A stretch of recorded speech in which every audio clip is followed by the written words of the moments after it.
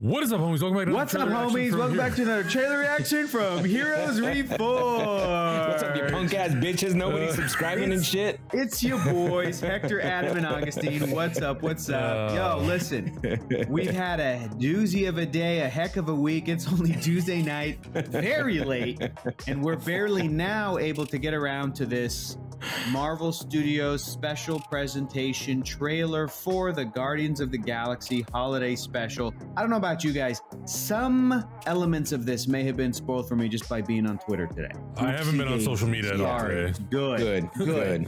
Good. Yeah, it's excellent. I only have one thing going into this that I care about, and it's whether or not I was right in calling that Santa Claus himself is going to appear in this. No idea.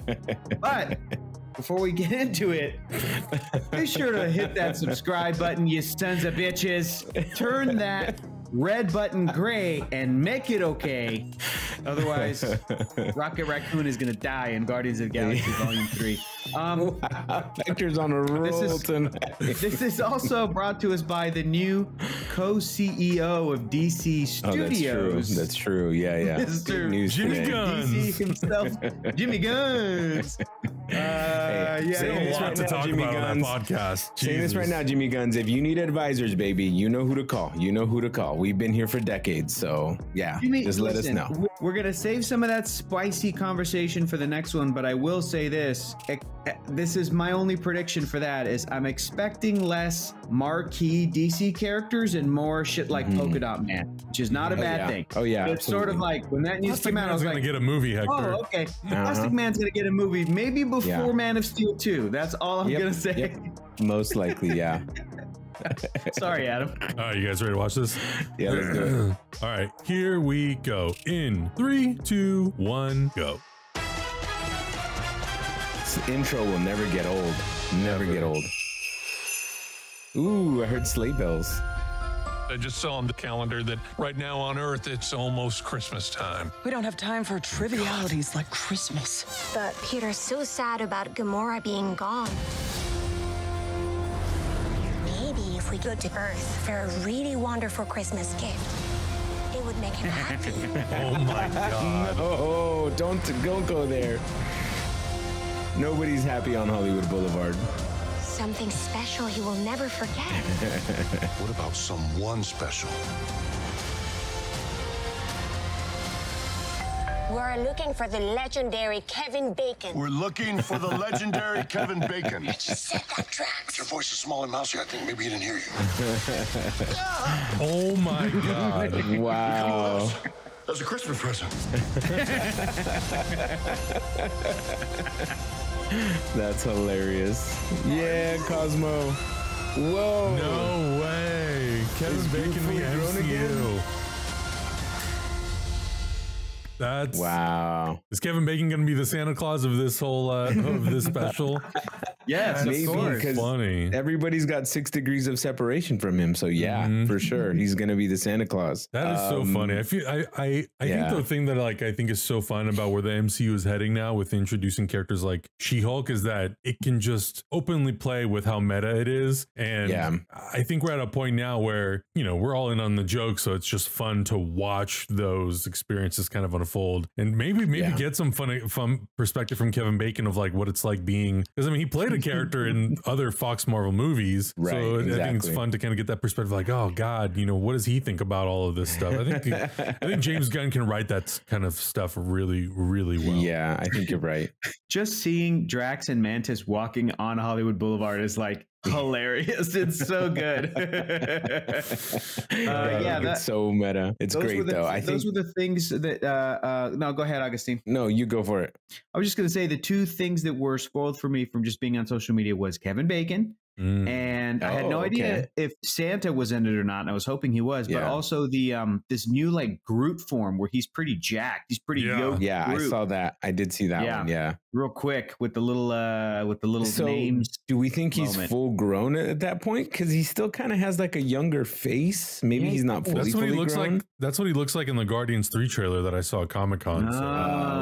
Okay, like Thank you for jacked, providing like that insight. all yeah, buff. like teen Groot face with, I don't Arnold Schwarzenegger build. I see. So like a young, like a 20-year-old almost. Yeah, like he's like a high school senior who's like powerlifting for football season. Yeah, I see. Okay, that makes sense. It also kind of feels like it might be set up as like a not officially, obviously, but it feels like it could be set up sort of as like a prelude to Guardians 3, which is absolutely, absolutely. Look, guys, I'm watching this on loop, Hector, and there is definitely a Santa in several shots. Well, there's that inflatable Santa in several shots.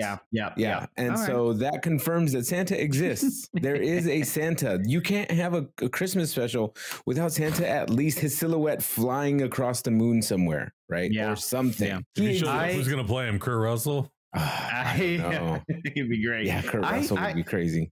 I want to party with Drax and Mantis, but also Dave Bautista and Palm Clementiev. Like they all four of those individuals seem so awesome. I love them very, very much. They seem wonderful.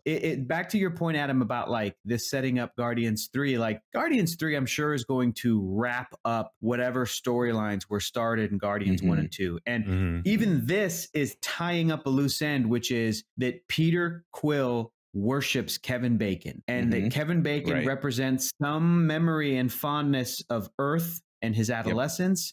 And he's either going to have to confront, like, it's all very jokey and haha, but knowing James Gunn, this is probably going to get us emotional. And it's probably going to have something. I mean, they're tying it into his grief with Gamora, losing Gamora. Remember, he mentioned Kevin Bacon in the first Guardians movie as he was falling in love with Gamora on that platform overlooking the stars when they were on Nowhere or whatever. So like, that's all significant. That's all important. And it's going to be, now that James Gunn with this deal is like exclusive to DC, I wasn't gunning, pun not intended, for him to do like Guardians 4 or everything, but I was maybe thinking he could like produce any other Guardians centric projects going forward, right? Like he could produce a Guardians 4 with another director coming in and maybe not directing the exact same characters, but maybe a different combination of characters. I feel like James has taken special care of these characters, but I think especially because characters like Rocket and Groot are these like CG animated characters with performances. And I'm really thinking of the character Nova, Sam Alexander, who like his origin deals with Rocket Raccoon and Gamora visiting him when he's on Earth, and then he like goes off on his adventures. That I would love to see some of these characters continue on in other projects. I mean, similar to how we just borrowed them for Thor: Love and Thunder. Now, maybe we don't see Star-Lord. Now, maybe we don't see Drax or Mantis, but I would love to see that new version of Gamora that's still floating around from Avengers Endgame. I'd love to see Rocket Raccoon. I'd love to see Groot. I would love to see Mantis continue. I don't know, like some of these characters I think can live past Guardians 3, depending on what the story is. But I would also be okay with just us using other characters and telling other stories, because Jimmy Guns has been killing it with these guys. I don't know what to tell you. Like, he's been doing great. And I feel like the Guardians came in and made a giant splash. As far as them in the pantheon of all the rest of the characters, though, I don't feel like they've had as much character growth or development as the other characters have had. So I'd be okay with the group disbanding. We'll still see any of the other characters in any other projects that, you know, they fit in. But as far as like the Guardians, I'm okay with them breaking up and this being their final movie with the next one. Plus, James Gunn's the type of guy, like when he says he's done, he's done. Like, I know he's clearly got other huge projects happening, and there's obviously the biggest project he's got going on right now. So, but we'll save that for an episode of Chexicans. So into the next episode of Chexicans, because it's going to be a spicy one. It's going to be a good one. Yeah, I'm looking forward to this. This will be a nice way to wrap up the year, get into some, well, I guess, this will come out after Black Panther. So it'll be a nice way to kind of wrap out the year as we head into the holiday season.